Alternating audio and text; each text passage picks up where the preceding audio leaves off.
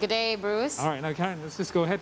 Are worshippers allowed to attend the church today, and what are the restrictions?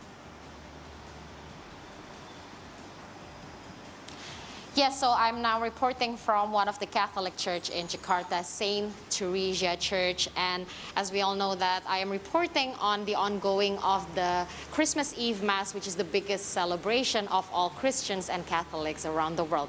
And the church, as for the church preparation for the offline Mass, as we all know that the Archbishop of Jakarta has prepared and implemented their own system for all the Catholic communities in their respective regions in a form of a website called Bella Rasa ID.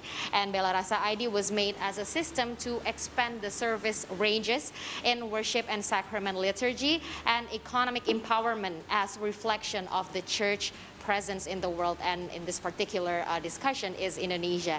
And the website itself has several features that all the Catholic communities can access, such as sacrament registration, sacrament schedule, like the masses and prayers and everything, the mass text, the list of the prayers, as well as the parish and diocesan donation. And as for the economic empowerment that I've mentioned before as one of the features in the website that is made by the Archbishopric is the economic empowerment, meaning that they are opening job vacancies, marketplace, knowledge sharing for the Catholic communities to access on their website. And talking about the health protocol that is ongoing in here, of course, all the communities that can come to the offline Mass are the one registered in the Bishopric and Diocesan Integrated Database Jakarta, or locally known as BIDUK. And the people that can come here is the one that is registered in the BIDUK registration system that is made by the Archbishopric. And as for the health protocol, the people that came here has to make sure that they are all fully vaccinated through the government's official app Peduli Lindungi, and they are also applying the standardized health protocol, such as wearing masks, washing hands, and watching distance. And also they have to register themselves through Bella Rasa ID as the system from the Archbishopric in Jakarta. And as for the online donation for the parish and the diocesan that I've mentioned before, as part of the health protocol, to avoid any kind of cash exchange in order to avoid any kind of virus transmission, they are also opening online donation through QR code for the parish and the diocesan in the church. Bruce. Karen, this is Theresia speaking. What about the vehicles? Can they go inside the area, or should they avoid the area, and where do they park? Yes, Theresia. So all the worshippers that come here for the offline Mass are not allowed to park their vehicles inside the area of the church. And this church has applied that protocol for a long time now. Even before the pandemic, they cannot park their vehicles here. They have to park it outside.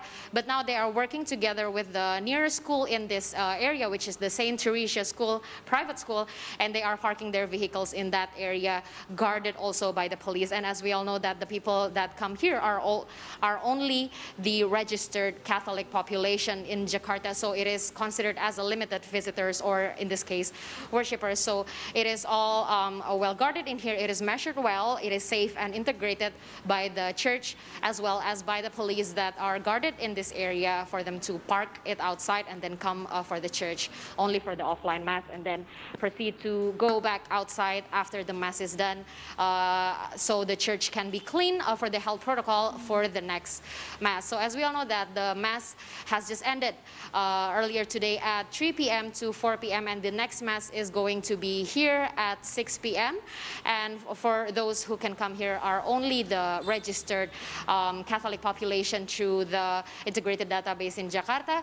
All Catholic communities can access the Mass through online as well from the Saint Theresia Church official YouTube channel. Theresia. Now, Karen, you spoke about the police and their measures to tighten the security, but have they tightened security around the church? And is there an extra layer of security around the premises?